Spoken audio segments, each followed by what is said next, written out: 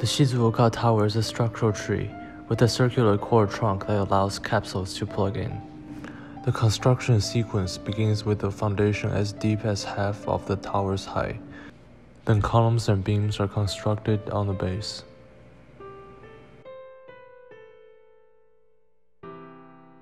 The vertical columns are casted concrete with reinforcement, so are the beams to form floors as well as roofs of each capsule.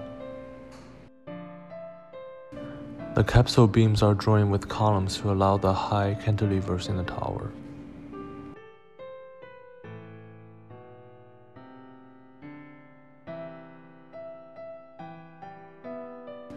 Circulation takes place in the central core, accomplished by stairs and the two elevators.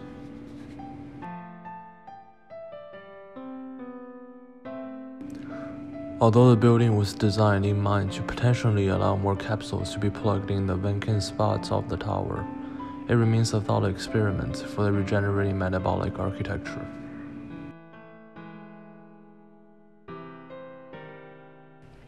The design process begins by extracting the circular core and adjusting it to the appropriate height. The two towers are trimmed by the bounding box edges, one yielding a hollow core for elevator and the other a solid one for individual viewing pods.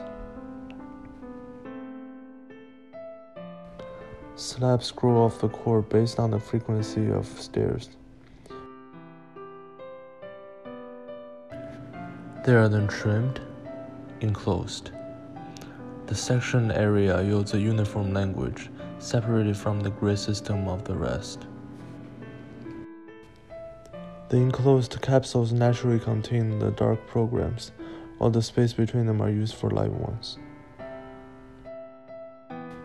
Offices and laboratory space are distributed in the smaller capsules on the sides.